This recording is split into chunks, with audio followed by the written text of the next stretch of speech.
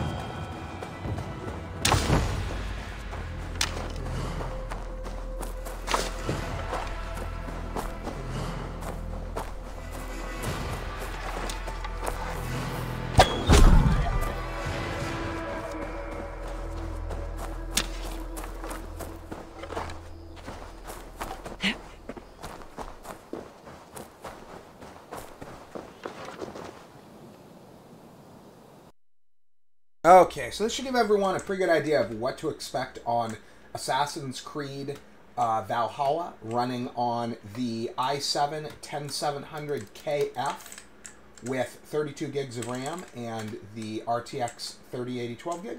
Hope everybody finds this interesting and informative, and thanks for watching the video.